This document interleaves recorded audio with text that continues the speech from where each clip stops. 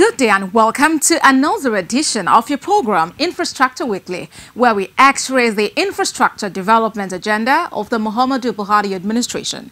I'm Abosede Omowi. We'll be back after this time out. Stay with us.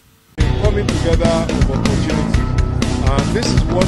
Infrastructure is the backbone of development, which explains the Buhari government's effort at bridging the facility gap. Infrastructure Weekly is a television package designed to bring you latest information on hundreds of development projects going on in various sectors all over the nation. There is no state in Nigeria today where you will not see our contractors busy at work. Power generation, rural electrification, road rehabilitations, national housing scheme, construction of roads and rail lines across the country, you name it. We are now able to produce 7,000 megawatt of power. That is no longer debatable. Infrastructure Weekly is Nigerians working together for a better Nigeria. So be better informed to take better informed decisions. Watch Infrastructure Weekly, showing on Channels Television Thursdays 2:30 p.m., NTA Network Wednesdays 5 p.m., and QTV News Fridays at 8 p.m. Infrastructure Weekly, making development known. Welcome back. The federal government says it will continue to put more emphasis on infrastructure development as a means of empowering Nigerians to engage in productive activities. The Minister of Information, Culture and Tourism, Lai Mohammed, disclosed this while inspecting the Lagos-Ibadan Expressway, while also promising that the road will be completed by the end of the year. For years, those plying the Lagos-Ibadan Expressway have been going through hard times due to the dilapidated state of the road, leading to loss of man-hour. But the Muhammadu Buhari's administration is keeping to its promise of ensuring that those plying this route do so with ease. With a project of such significance going on, and to ensure that Nigerians are aware, the Minister of Information and Culture, Lai Mohammed, is on site with members of the pen-pushing profession for an on-the-spot inspection to see things for himself. Briefing the minister and his team, Noah Nakisis, project engineer of the Renault Construction Company and contractor handling the Shagamu-Ibadan access, says the work has reached 58.27% completion. Nakisis explains that RCC is currently working to expand and reinforce the road, in addition to building concrete drainages and repair the failed bridges. He further says the RCC is also doing maintenance of the existing carriageway to ensure a free flow of traffic, giving assurance that before the end of the year, the company will complete the asphalt laying phase of the entire 84-kilometer sector. In our quarry, we are producing around 7,000 tons per day. Behind me is the Marini, it's the asphalt plant. The production for the asphalt plant is 210 tons per hour. Also in the Marini we have a PMB plant that we add additions to the bitumen to make the asphalt stronger and to make the durability of the road to last longer. At the Shagamu interchange, Wolfgang Losesa, division manager of Julius Berger and contractor handling section 1 from Lagos to Shagamu interchange, says 17 kilometers of the 3-lane 43 kilometers road has been completed. Losesa assures that in the next couple of days, massive construction work will commence, further disclosing that a huge interchange is being constructed to contain the huge vehicular traffic around the Redeemed Christian Church of God's Redemption Camp. For the first time in Nigeria, according to the contractor, a special mix of asphalt is being used to prevent the road from caving in due to the movement of heavy-duty vehicles and to extend the lifespan of the road to 20 years. The divisional manager says the section 1 of the road is 53% completed. When we started this project together also with the other company, RCC, we jointly developed a new design for this road. So you have an additional 15 cm tough asphalt layer below the normal asphalt layers. Plus you have the double width or thickness of base course material, which is normally in Nigeria you will build with 15 centimeters of base course under the asphalt layers. Here we have 40 centimeters. So, and also the asphalt admixtures have been modified. The recent extension of the scope of work Minister of Information and Culture explains is in anticipation of the huge traffic coming out of Lagos to the Shagamu interchange. Expressing happiness at the base of work, the minister calls on the contractors to deliver on the project as scheduled. With this in place, travel time and loss of man-hour will further be reduced when the road is finally completed, creating a positive impact on the Nigerian economy. 70% of the traffic coming to Lagos is on the Lagos-Shagamu exchange. By the time it gets to Shagamu, the 100 vehicles leaving Lagos, about 70 would either go to the south or elsewhere. And that explains why Lagos to Shagamu exchange is 3 lanes on each side, while Shagamu to Ibadan is 2 lanes on each side. About 4,000 jobs have been created as a result of the highway construction in the Section 2, which is the Shagamu-Ibadan Expressway. And no doubt when the project is completed, there will be ease of travel and more jobs will be created.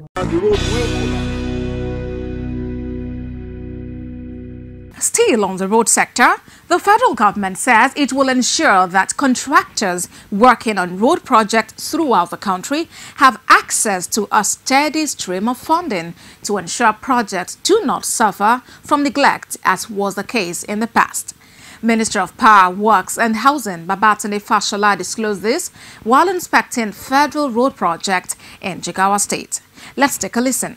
Minister of Power, Works and Housing Babatunde Fashola assures Nigerians of the federal government's commitment to completing the long-abandoned Adeja-Nguru Road by August this year. The minister, while inspecting the 33-kilometer road project, says the federal government will not hesitate in payment due to the contractor handling the road. We are undertaking an inspection tour of the Kasama-Nguru Road.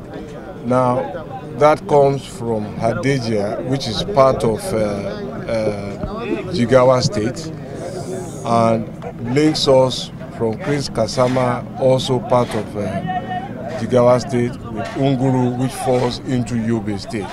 What that tells you immediately again is consistent with what we have set out to do. Our work is federal highways connecting all the states of Nigeria together. So this is the road that connects Yobe and Jigawa State. This administration has deemed it necessary to pay contractors so that the Adeja-Nguru Road project in Jigawa State, which was awarded in 2010 but could not be completed due to lack of funding, will immediately be completed. The state government also expresses commitment and dedication towards ensuring the project and other ones across its state are completed. The place where my ministry offers that kind of developmental support, of course, is in public works by way of roads that help to connect Jigawa to neighboring states like Kano and so on. So the Kano-Maiduguri highway is one of those projects that we are undertaking. There is also the Hadeja-Nguru highway. Hadeja-Nguru is also a project that has been there for a very long time. And because of your dedication and focus, the work is going in real speed. And I just learned from you that it will be commissioned somewhere this year or early next year. So we say thank you again. The last administration in the 2015 budget only allocated 18 billion to all the roads in the country and only 9 billion was paid. But this administration, according to the minister, has committed more than 250 billion naira to roads infrastructure. When people ask you, what does change mean? Tell them that I said, change means doing more with less. Currently, there are about 300 roads and strategic maintenance of bridges across the country.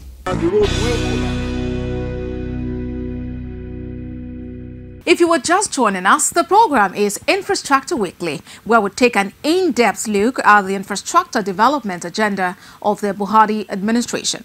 Join us after this break for a look into the housing sector, exemplified by the National Housing Program. Stay with us.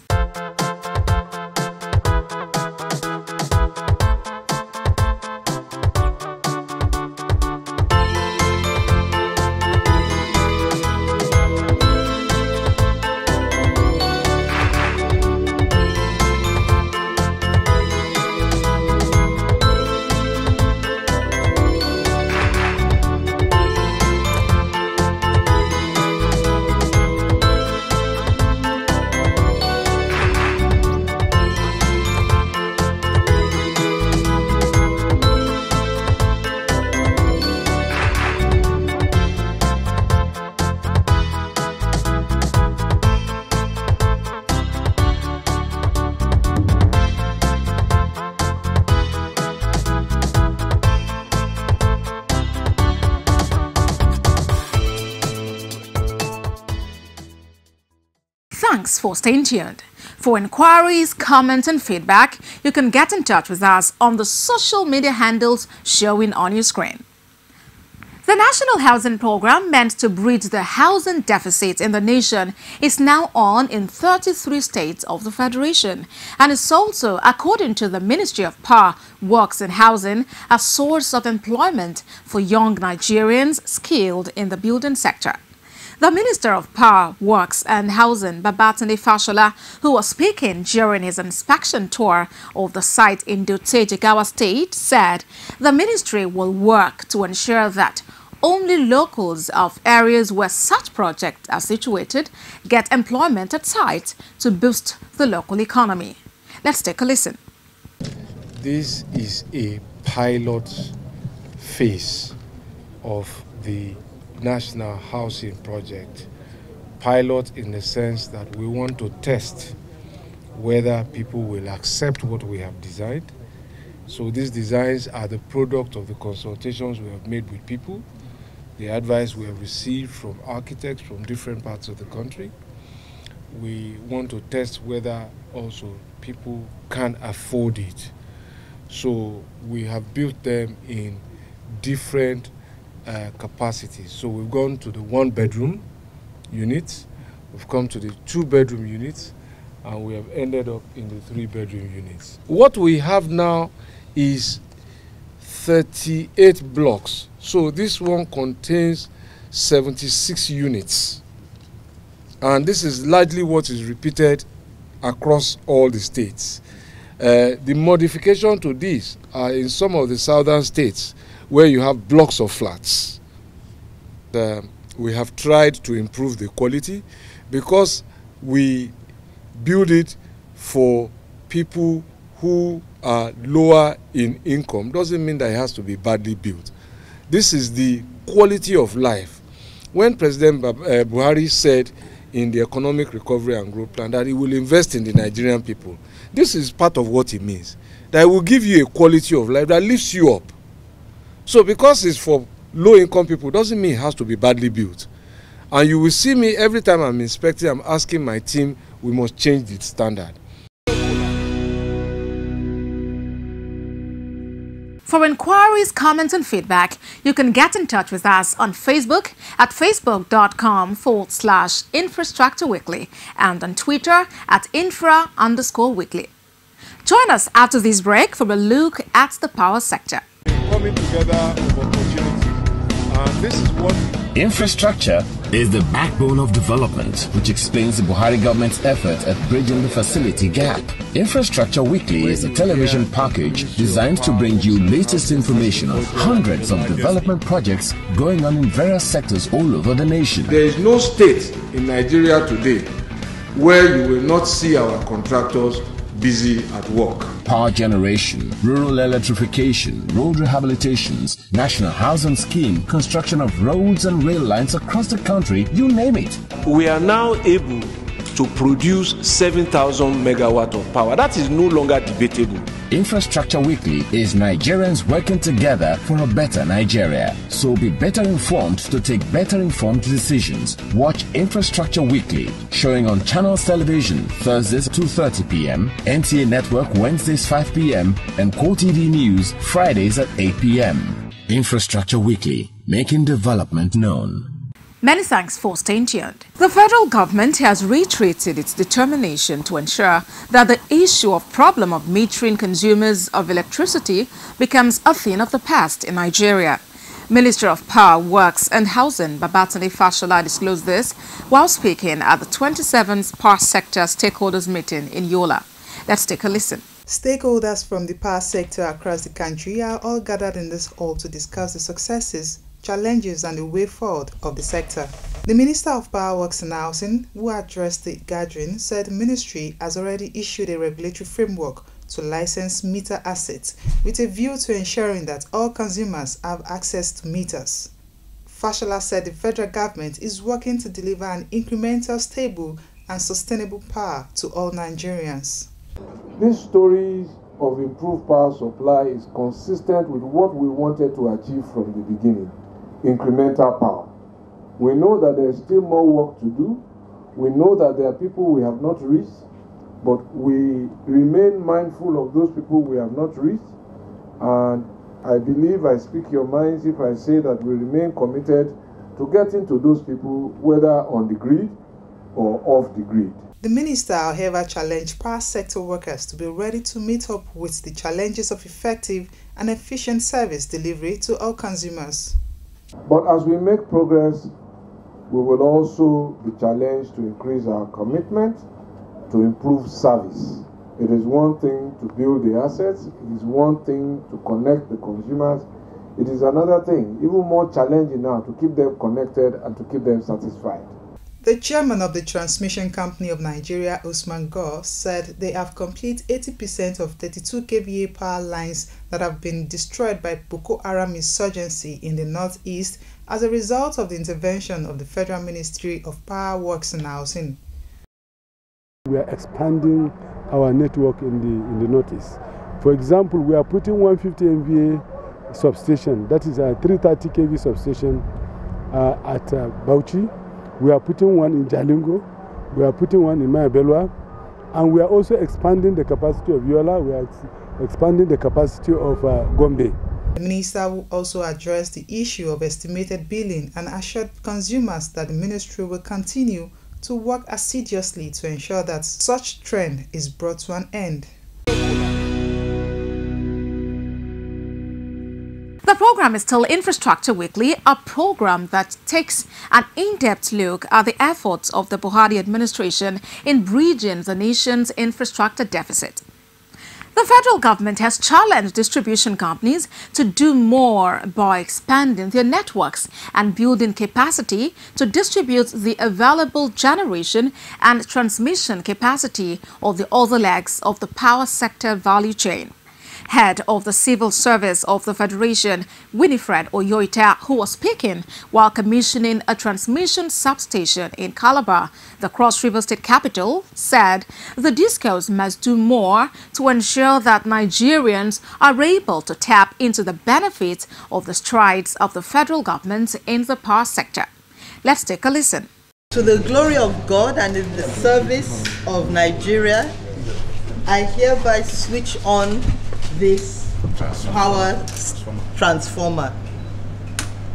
Consistent with President Muhammadu Buhari's policy on incremental power, Transmission Company of Nigeria has energized and commissioned into service 260 MVA transformers at Calabar substation. We are bringing developers of power, we are taking them to market men and women. So we're doing something like that now in Sabongeri.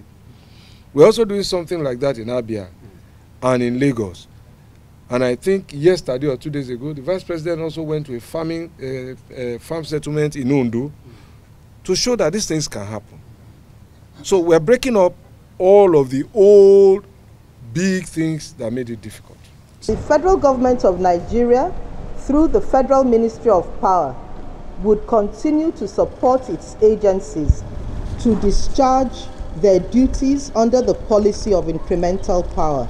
the capacities of Calabar 132 by 33 kV substation. Prior to the commissioning was 180 MVA. The substation has been upgraded to 240 MVA. The head of service of the Federation, Winifred Oyoita, says the upgraded substation in Calabar is expected to improve the quality of power supply to Nigerians. In line with the policy of this administration on incremental power, TCN is implementing the Transmission Rehabilitation and Expansion Program, which seeks to strengthen grid infrastructure for enhanced wheeling capacity that offers redundancy consistent with the requirements of the N1 reliability criterion.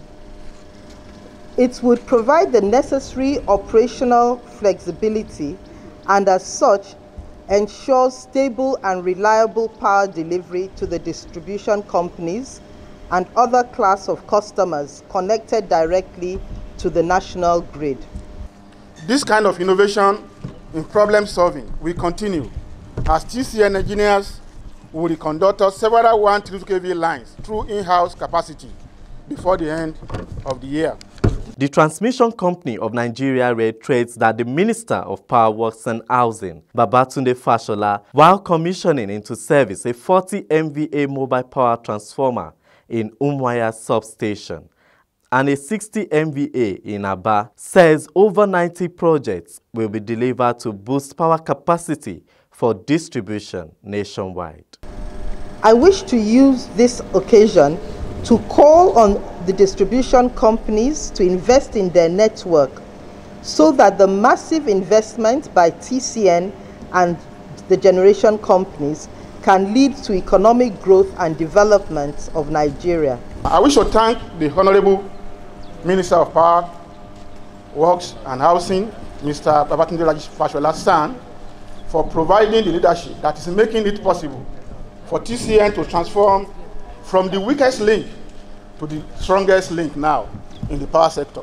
We provide big transformers like this, but we will collaborate with the distribution people and see what we can do to better the supply of electricity to extend. We've created redundancy, which means even if any of these 60 MVA power transformer develop problem, we have another one that can quickly take over the supply of such a transformer. The Ministry of Power Works and Housing, through the implementation of the Transmission Rehabilitation and Expansion programs, is expected to not only stabilize but expand the grid to 20,000 megawatts in the next 2 to 4 years. That's all on this week's edition of the program. Let's continue the conversation on social media. On Facebook, it's facebook.com/Infrastructure Weekly and on Twitter @Infra_Weekly. Continue to support and protect all federal government infrastructure projects around you.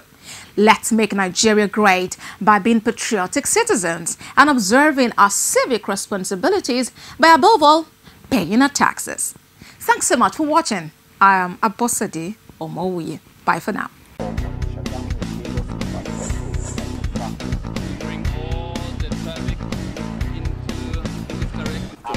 We are going to work to ensure that